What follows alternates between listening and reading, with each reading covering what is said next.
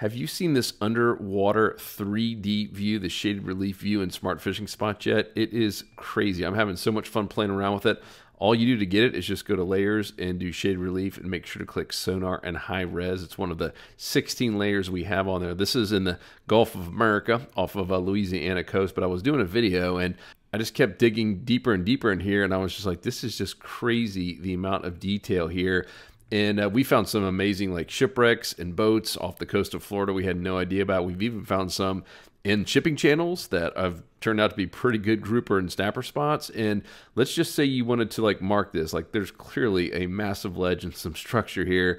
I just go to tools and you go to waypoints and new, and I can drop this pin anywhere. So let's just say I wanted to put it right there in that spot.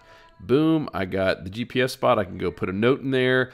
I can keep it private, share with a specific member or all members if I want to.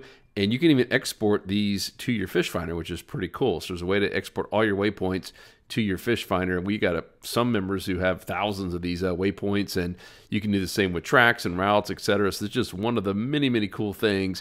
And of course, it goes way back in creek mouths and all over the place. Anywhere there's water, we have the shade relief. You're not going to get that same kind of like that 3D 4K view, you know, in shallow water. But man, in deeper waters, even some inlets and passes and channels, it is crazy what you can see with this. So check it out. It's all just one of the features there. It's Smart Fishing Spots. Check it out now. Let me know what you think.